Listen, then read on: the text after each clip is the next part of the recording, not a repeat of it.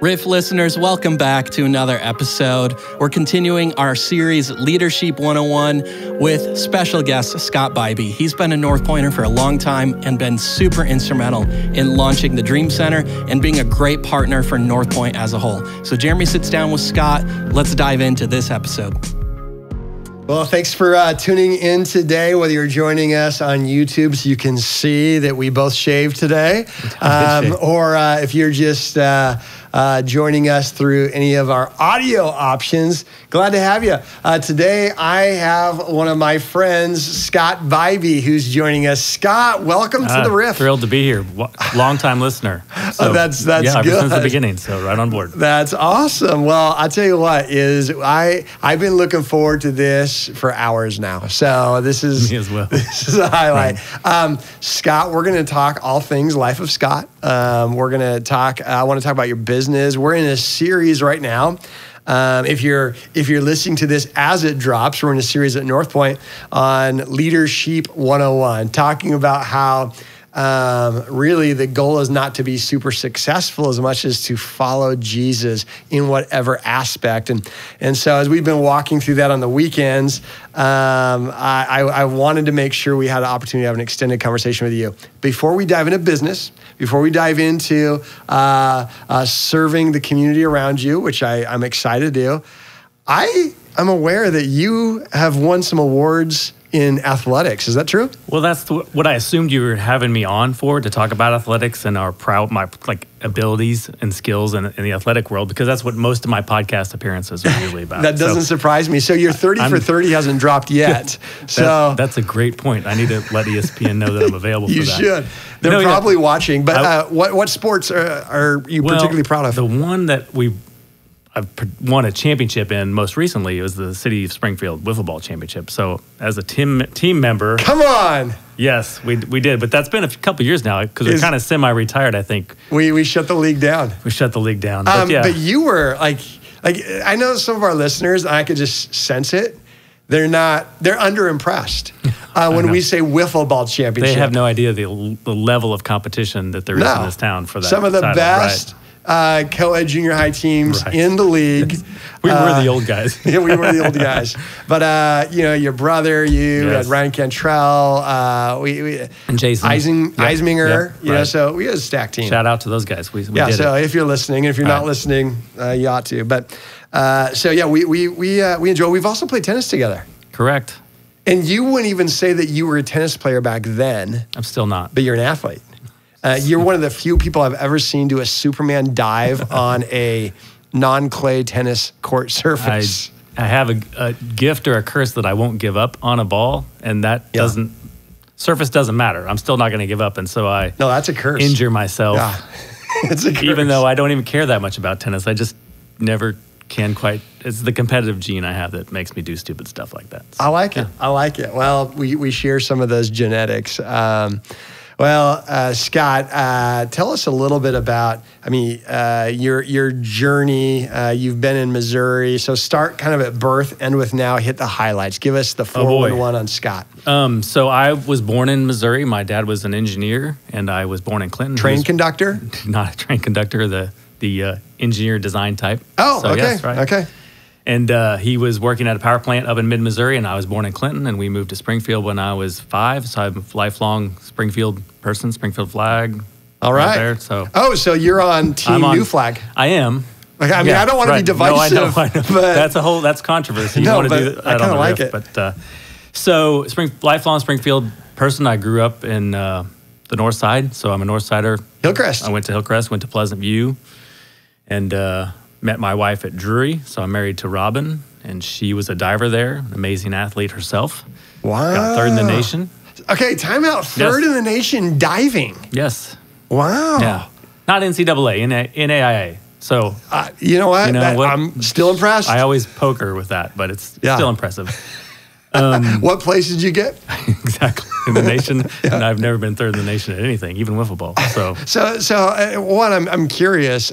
So would you go watch them practice or something? Yes, the swimmers. I would. At I would go watch her dive, and that's an awful experience because as a diver, you jump off this 3-meter board and you don't execute the dive properly, and you smack or whatever, there's no crying or wiping off the tears, or she'd get like blood spots on her skin from hitting the water so hard. You have to swim to the side, go up, and do it again.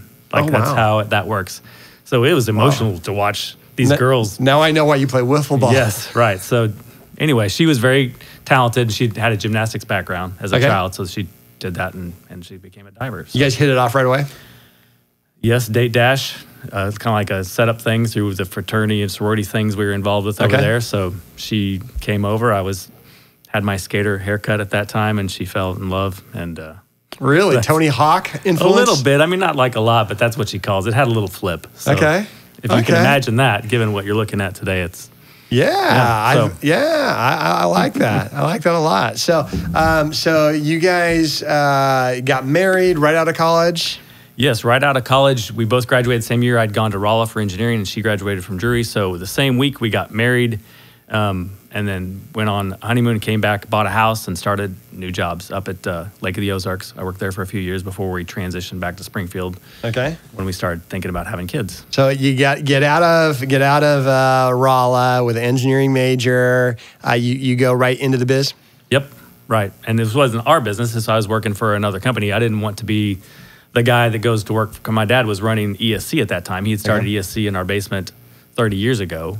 And so he was, that was a growing business that I could have come to work at, but I didn't want to start working for Dad right away. And so we had, 3 hours away was a good spot for us, or actually an hour and a half, like the Ozarks. And we kind of started our lives on our own up there and did well, and joined a little church up there and kind of got our lives together, and then came to Springfield in 1999. Okay, and was that where you joining the team there at ESC in 99? Came back and started working for Dad. So how long did you work with your dad, and then at what point did you kind of move up into leadership? How'd that work?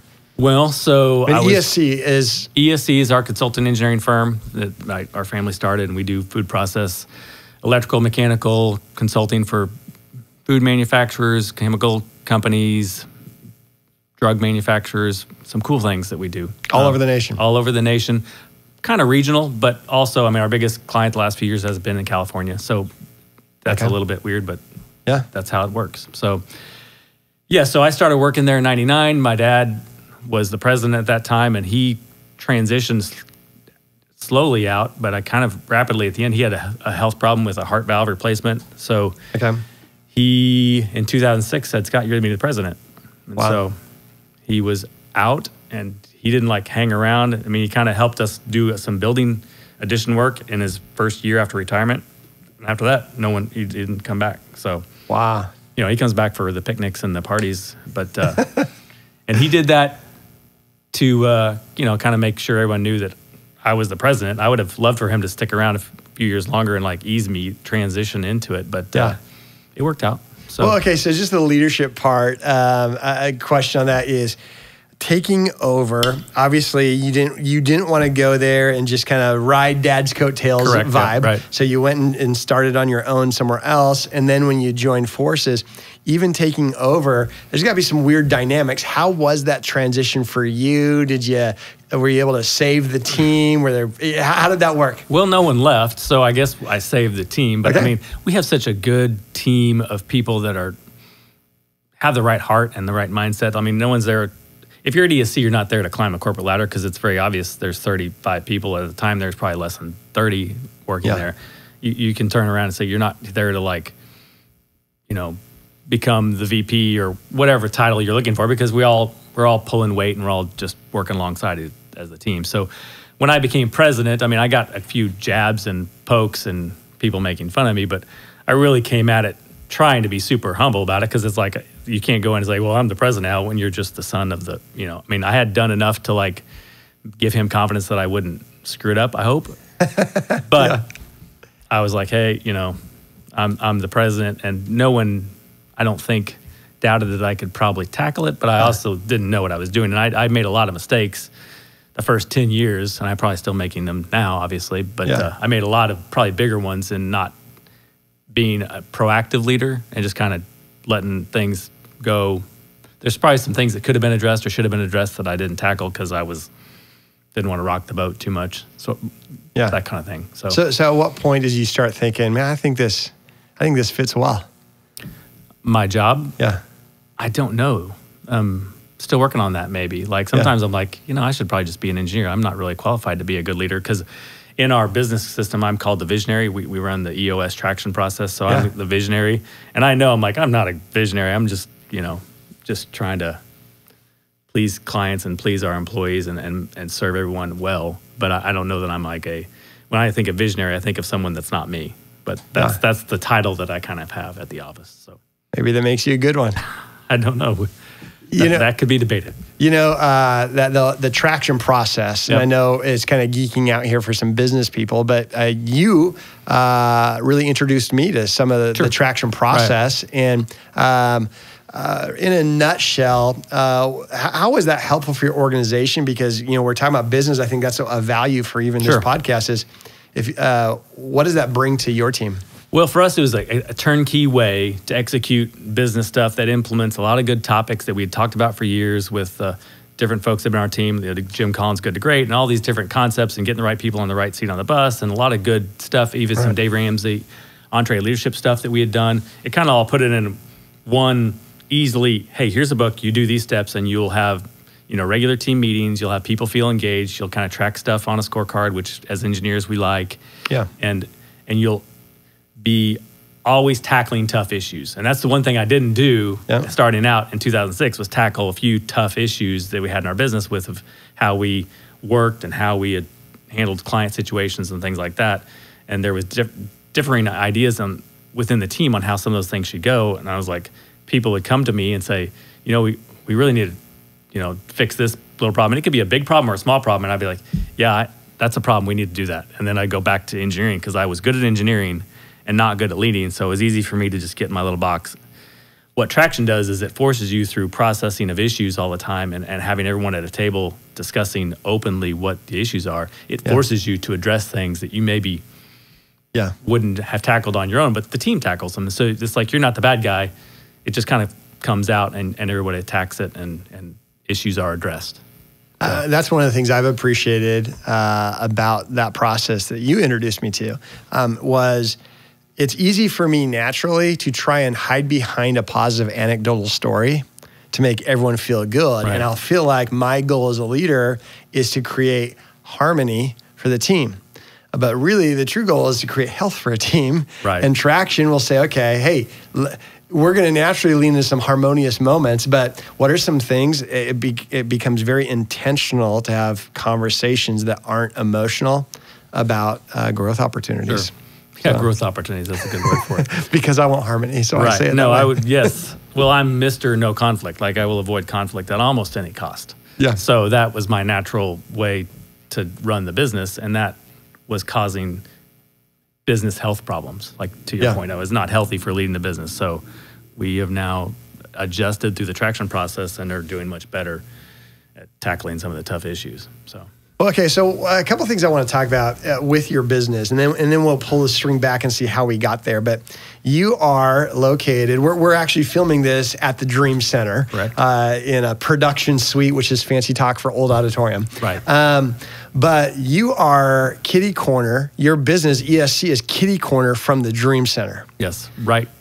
I can see it from this room. Yeah. So yes. And you had connection to Hamlin Church that was here back years ago. Yes. I attended here in college because that's where my parents were going when we went to college, and my wife and I got married 30 yards from here. So wow. In this same room. Wow. Yeah. And I thought I felt something. Yeah, I know. So here's what's kind of cool, and most people probably wouldn't know this, but you have this company that's doing big things, lots of deadlines, you got goals you got to hit, and you have made it very clear on several occasions to the entire Dream Center team, if you need something, call us.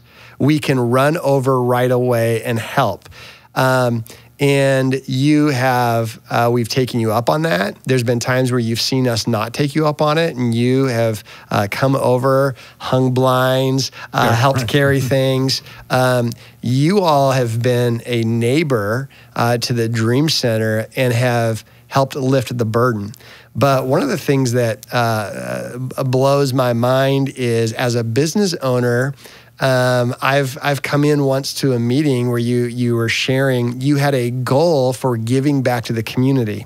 One of the ways you give back to the community was making a donation as a business to the Dream Center, and I know you do that with others. But one of the things you said in that meeting that just struck me was, some of you I just want you all to know that you're part of something bigger than this. And I want you all to feel like you have hours, and you gave a certain number of hours that we want you to give back. And here's a couple ways you can give back to the community, whether it's the Dream Center or this area. And I want you to do that on the clock. It's part of who we are as an organization. What are you thinking? Where did that come from? And wow, that was so amazing. Well, I mean, we have a goal. Like I mentioned, we have scorecard goals. We have goals for revenue and goals for backlog and income and all these different business things. But we have a goal for how much we give back to the community, just because I think it's that important. I mean, my dad started the business with a foundation of generosity towards the employees. Do not withhold good from those who deserve it, kind of thing. Whenever you're setting on money that's come in from the business, that's what he used. Okay, time out. That, so do not withhold good from those who deserve it. Yeah. That principle from an owner's mentality, that's unique. Well, yeah, but that's all we've ever known too. So that's how we've just proceeded as a business. And I've done the same thing that he kind of started with, how we're generous with employees. But being generous with employees is good start, but being generous with the community is also great. Because one thing that I've commented before, we are engineers. We do projects that sometimes they're great and they have big ramifications. They last a long time, and they're making all sorts of products that's on people's shelves, and you're really making good things happen. Sometimes they go nowhere, or they die because of a marketing failure, or the product just didn't take off. We did this new product, and just sometimes there are failures. So you invest your whole life into this project, and then a year later you're helping them engineer how to replace it. Okay. So it's like those are all very short-term wins. Right. And so investing in people's lives and the community is a long-term win. So you're making an investment in something that's eternal when you're investing in people, as opposed to investing in some project for some client that is just looking at us as a service provider and not really even a partner. They're just pay for service kind of thing, and it's transactional and short-term, whereas stuff we do in the community makes a difference for people long-term. So have you ever had pushback from staff or conversations like, hey, why do we do this? No, I mean, at this point, that's kind of like baked into the interview process, that they know that, hey, we're going to pray at meetings. So if you're not comfortable with that, that's, be aware. And we're going to give back to the community. And most people are on board with that coming in. That's how we attract people at this point, because they hear about, say, I want to be part of that. So I've never had anybody come to me and say, yes, we shouldn't give this, or we shouldn't do that, or that's being too generous. Yeah. People just that's something that gives them energy. It doesn't take energy away from them as far as how they look at it, which is a credit to them, not a credit to our company. That's our team is great. Well, what I love about your approach and how I've described my observation of seeing you in action in that meeting is you don't preach with your words as much as you point with your life towards Jesus. And I love that, is because sometimes we feel like we have to compartmentalize, that we need to make sure that we don't offend in a business world. And so we can park some of our values, even being very vocal about our values. How have you figured out how to display the values that are in your heart or in your dad's heart, and do so without coming across as self-righteous? Well, I'm sure I do come across as self-righteous. That's always a worry that I have, because I don't want to come across like, oh, ESC is doing this great and Scott's this great. I'm not. I'm just kind of like following the lead that was started by the family, and I'm just keeping it rolling. And then our team is so great now that if I got hit by a truck tomorrow, they would still run it more or less the same way. I don't think anything would change. So it's nothing I'm doing. It's really stuff that that God kind of planted the seeds and the kernels with, and we're just continuing it to go on. And the team is on board. Yeah. So but no, I'm sure I am self-righteous at sometimes. And I often have to, like, if I'm doing stuff where we're talking about leadership or personal interactions or some things, I will draw from like Andy Stanley and all these people that have great content, and I'll say, I'll send an email or have a team meeting. It's like, I will pre-say, I may come across as preachy, but so if you stay at the beginning, like if I apologize for coming across as preachy, then you can say whatever you want after that. And it's fine. I'm going to start saying that at the beginning of every one of my messages. Well, you do come across as preachy. But that's true. That's true. That's kind of positional. It's given when you're standing up there. That's going to come across that way. I guess that's my job. So let's back the tape up a little bit in the sense of when did faith become just primary importance to you? What did that journey look like? Well, so my dad kind of rededicated his life when we were in the process of building a new house back in 79, 80, and interest rates went through crazy, and I could see he was under stress at work, and he was under stress with building this house, and I could see a change then, and that's kind of when he made a decision to really rededicate his life, and it was obvious to me as a 5-6-year-old that was important. And then he also, at that point, and I didn't know about it then, but that's when he decided we're going to start tithing. Because it was like getting not good financially for the interest rates, and the people know the history, that got pretty high. Like, we're going to tithe as part of that rededication. And describe tithe to you for those Yes, right. Yes. Well, just 1/10 of his income. Okay. And that's... So during a time of financial crunch, that's the time he decides to... Yeah, because that's the time he's like, you kind of hit it. Like, when you decide, you decide. And so that he did that. Okay. And then, God just kept showing up in ways, personally and financially and family relation-wise, that like, this is the thing. So they started from there and just kept growing in generosity, and the business, at that time he was not working at ESC. That ESC hadn't been created, but he was led to start ESC as a result of his faith, journey. So I got to see that, and then we went to First Baptist Church here in Springfield, and I got saved and baptized 8 years old. Okay. So I've always been in the faith community, but my life has not been perfect either. So, I've had my stumbles and things, and it's just a constant thing where you've got to reevaluate where God wants you to be and what he wants you to do. And that's not, in Western society, we're focused a lot on, and it's an acceptable sin in the church to be greedy and to be chasing wealth and all these things that as Western culture we are really all about sometimes, even in the church.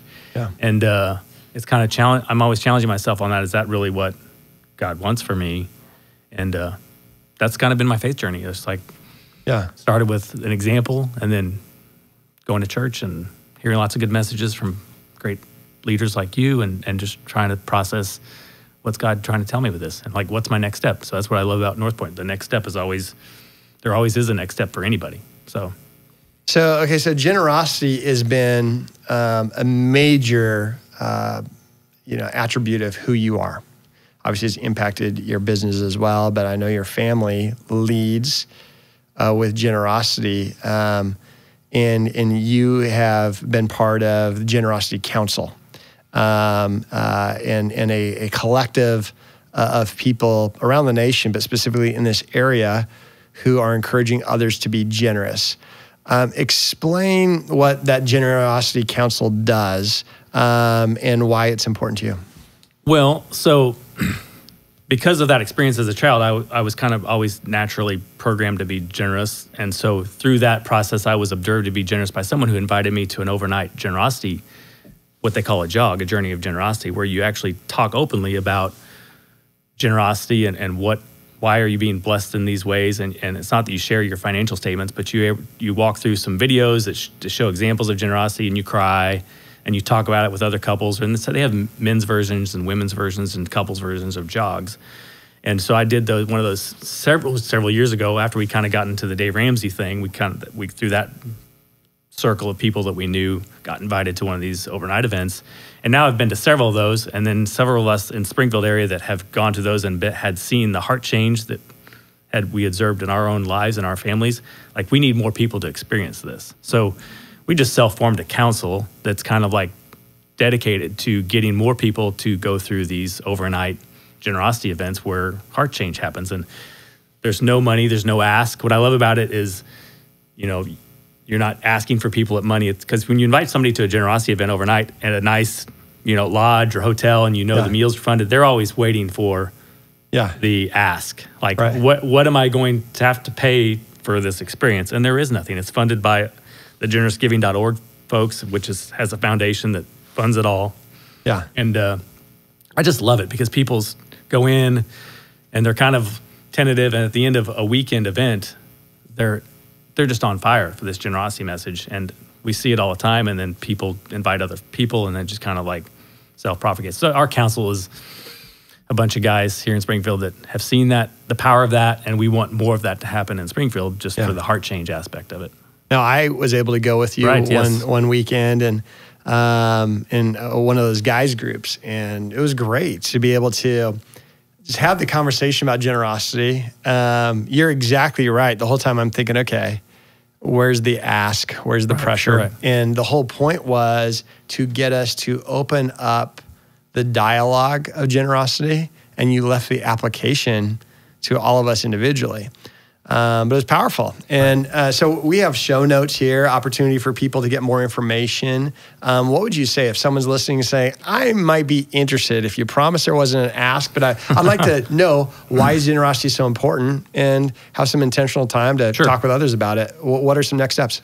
Well, I mean, they can go to generousgiving.org and get like a preview of what the whole experience is and watch videos just to get a flavor for it. So that's the easy way. If they actually want to attend one, they can just send me an email, and we as a council will process, because you got to pair them up with the right other people to be in the room, and then pick a place to host the event. And they actually provide a facilitator. So they'll fly in somebody from another region of the country to actually come in and facilitate these things, or sometimes there's some of us locally are trained to facilitate. But so drop me an email, and I guess you can put that in the show notes. Yeah, absolutely. That would be amazing. If we had if we had one person, if you're out there. And if you're listening, what's the email? just give us the email. If you're listening, sbybee@escfirm.com. BYBEE. BYBEE. sbybee@escfirm.com. It's firm. Yes. .com. ESC firm. Okay, so let's talk a little bit more about the generosity. At North Point is we have, I would say, a third of North Pointers are people who would say they are all in on faith disciplines, whether they came to North Point from a background of faith and discipline. Disciplines including I'm going to be generous with my time, I'm going to serve others, and be generous financially. Right. All the ministry of North Point, whether it's services, Dream Center, is a direct result of people's generous giving, which probably a third of North Pointers understand shoulder. Now, we don't do a weekly sermonette to put pressure on people giving. Right, which I love because that aligns with my no conflict personality and all that sort of stuff. And people's no interest personality on the receiving end. They do not want to hear that. No. And so at the same time, we have probably a third of our people who are followers of Jesus, that North Point's where they want to go if they go. Right. And then we have probably a third of our people who aren't what they would consider themselves to be followers of Jesus, but intrigued by the concept.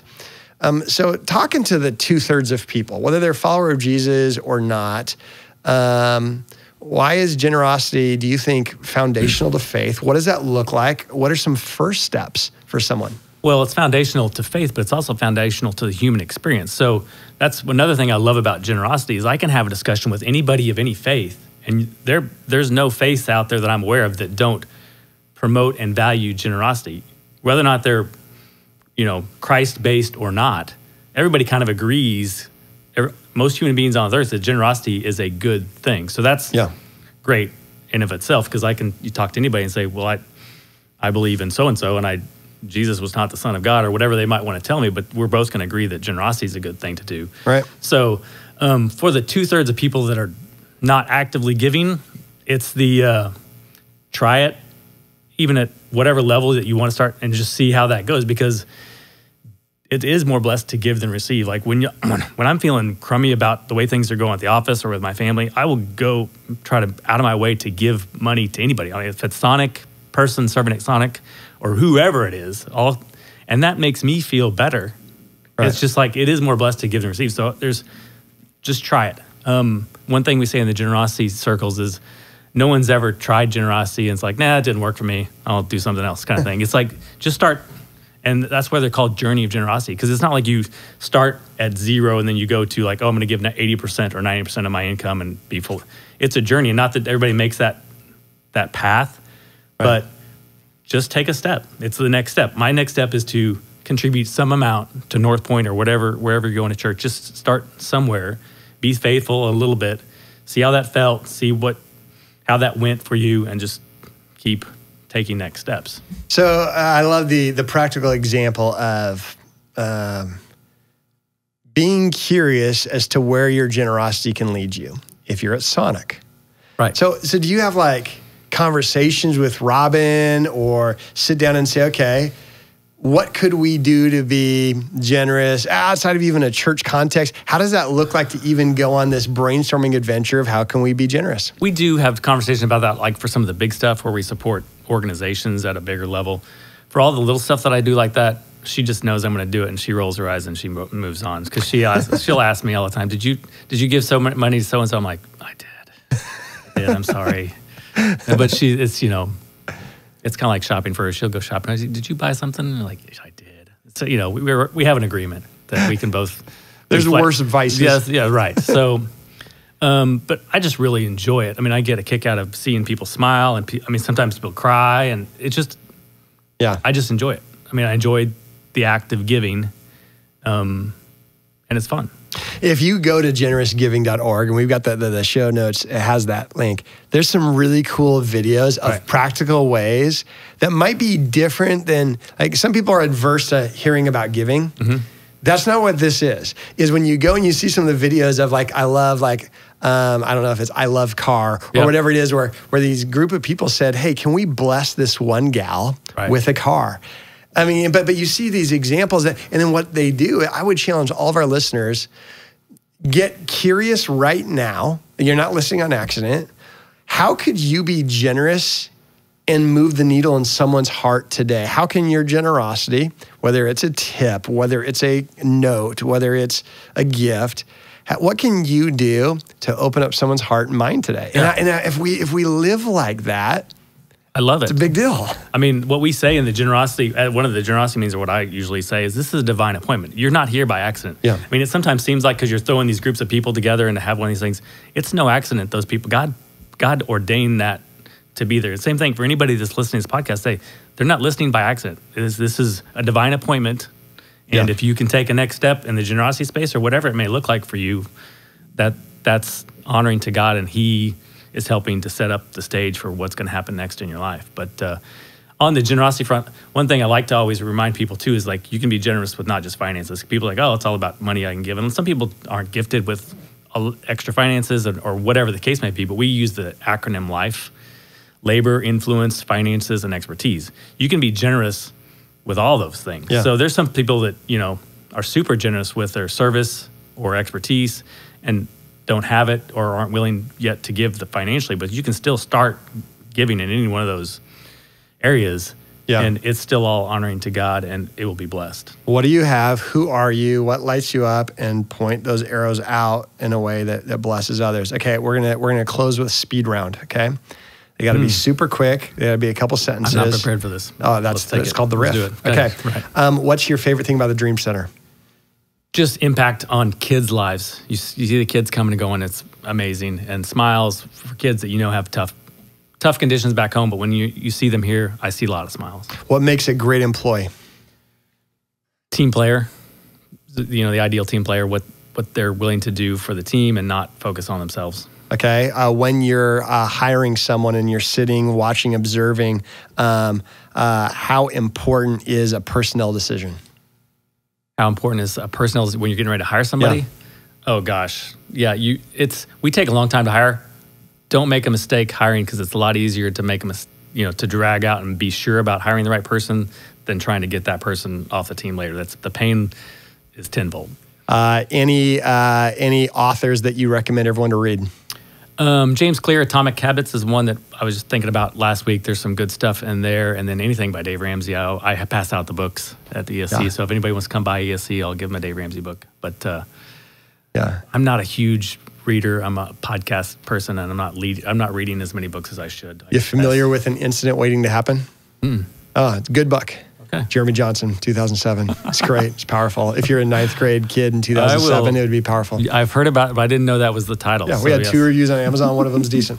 I remember you telling that story. So Scott, what you represent to this community, what ESC, what your family, I know it's so many people. Thank you so much for believing in a community, for taking what you have, your influence, your life, the acronym, sure, and helping add life to the community around you. I know whether it's the Dream Center, whether it's North Point, whether it's individuals out there through the generosity journey, I know that you're making an impact. And what I love about this, there's been times, you said that when you give, there's something, you add life. When you give to others, it does something for you. Just organizationally, I've seen on the other end, when you felt prompted, or I don't know how spiritual it felt on your end, when you felt prompted to do something, you probably have no idea the answer to prayer and the timeliness it was on the other end. And I say that to you to say, man, thanks for doing what you're doing, and it's a big deal. And I also say that to our listeners. Never underestimate the prompts of God. That we believe that God's Spirit, one of the 5 things we want is an awareness of God's Spirit throughout the day. Don't underestimate that. God will speak to you, and if you listen to those prompts, there is a miracle on the other side of your obedience you might never know. So let's be generous, people. Scott, you've been that, you've done that, you've received it, you've reflected it.